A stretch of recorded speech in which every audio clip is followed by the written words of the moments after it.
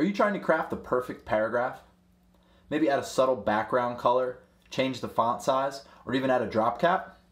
Let's explore the paragraph tag in Gutenberg.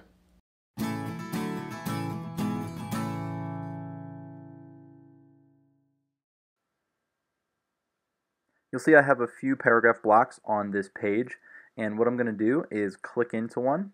You'll notice a few things.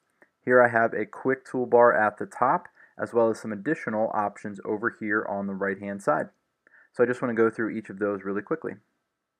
In this top toolbar, you can align your text on the left, on the center, or the right, as well as bold, italic, strike through, or add a link to any of the content here inside.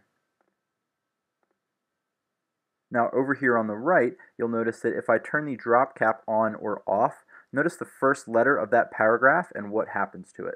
So this is a new addition to Gutenberg that just adds a nice little styling touch to your paragraphs. You can also adjust the font size here by dragging this slider up or down, or just simply enter a value into this text box. You can also add background and text color options here. So let's say we want to change this background color and change the text color. We can do that, and WordPress gives you a default set of colors to choose from, or you can click this color wheel and you can choose a completely custom color on your own.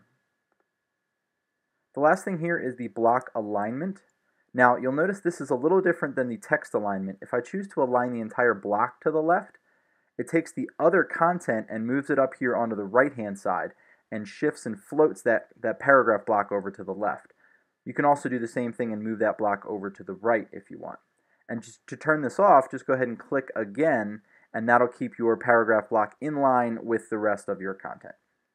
So that's a quick look at the new paragraph block. Hope you found this helpful, and for more information, check out gogutenberg.com.